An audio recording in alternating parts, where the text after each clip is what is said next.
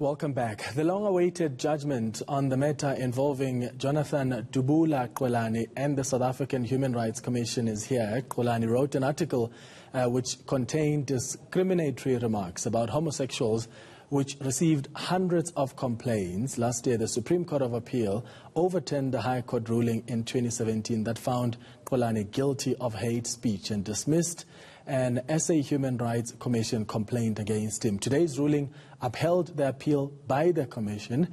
The order of the Supreme Court has been set aside also. And the offending statements against the LGBTQI+ community are declared to be harmful and amount to hate speech. Let's now talk to legal expert Rupert Candy. Rupert, thank you so much for making time.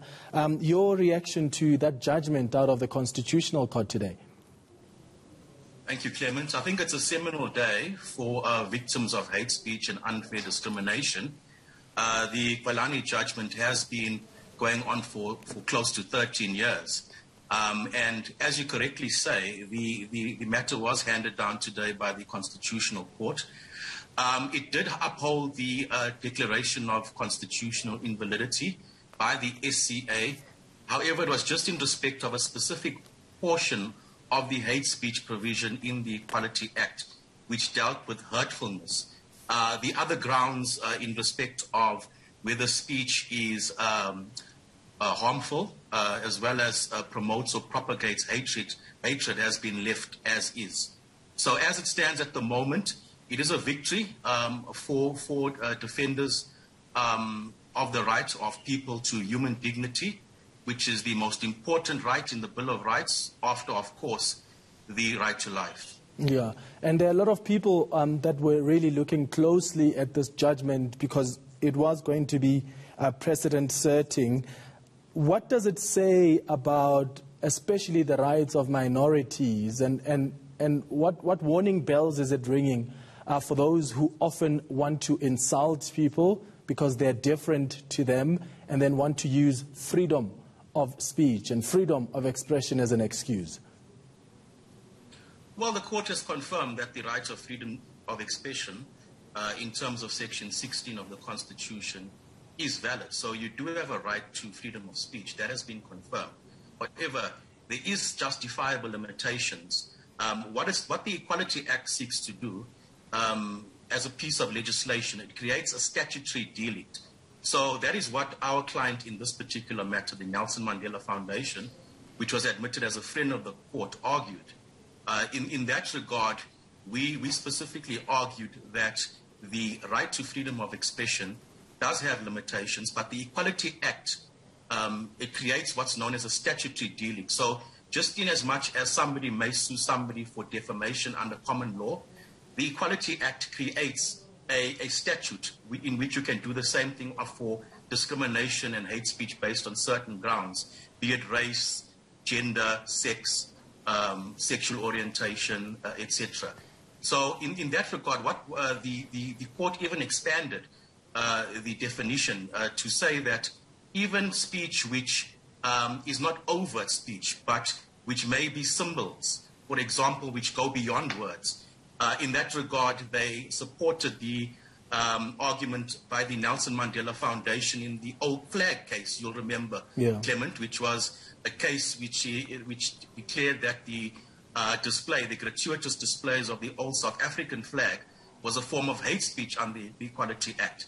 That has now been supported, that even words that go beyond mere words, even symbolism, things like the old apartheid flag, for example, the flag of Nazi Germany with the swastika emblazoned thereon, as well as the Confederate flag of the United States, may in fact even be considered hate speech.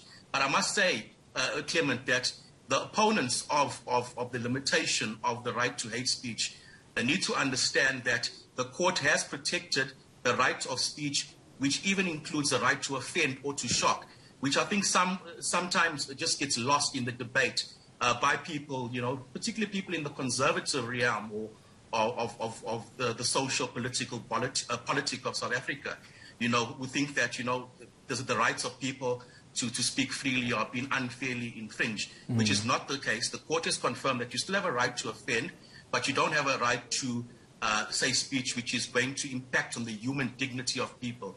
And I think that's right, because at the end of the day, that would mean that we must cancel some of the most, some of our favorite comedians, for example. I mean, if you take probably our best export, Trevor Noah, for example, we know that Trevor pushes the boundaries when it comes to identity politics. He makes fun of every single racial group, for example, or population group in the country. Does that mean Trevor Noah is committing hate speech? No, because he does have the right to offend or shock.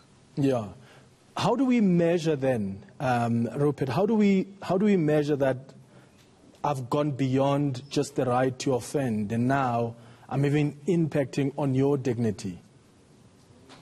Well, it's an objective inquiry based on the reasonable person test. That's what the court has confirmed today. So you would obviously have to do a proper analysis of the actual words, interpret it according to its ordinary meaning, but also take into consideration the impact that it has on that group's rights, especially in the context of South Africa historically. So, for example, if you look at, historically there have been certain groups in South Africa who have undoubtedly been victims of oppression and discrimination and hate speech, whether it's black people generically, if you include most of the population, and also, other groups, for example, in this particular matter, members of the LGBTQI plus community, as well as women.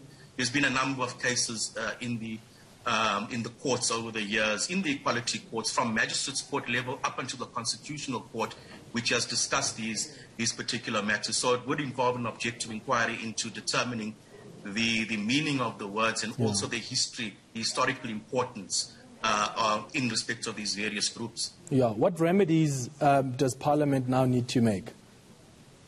Well, Parliament now has 24 months to deal with the provision in the actual section 10 of the Equality Act, specifically in respect of the word hurtful, because the word hurtful in that specific section, the court felt was too vague, and it would be an unjustifiable limitation of the right to freedom of expression in the Constitution. However, it has still left the other two portions of that section intact. So harmfulness is still there, as well as the propagation and promotion of hatred. So Parliament has 24 months to deal with that. However, I must say, Clement, that it's even gone further to say that you can still go to the Equality Act, the Equality Court, whether at magistrates court level, or to a high court, in order to protect your rights. But also, you may have an opportunity, without prejudice to those rights under civil law, to refer the matter to the Director of Public Prosecutions for criminal investigation. All right. So those who've been waiting for the hate crimes bill to be passed, I think also a victory for them today. Thank you so much for making time, Rupert. Rupert Candy is a legal expert making us make sense of that judgment out of the Constitutional Court today. Still to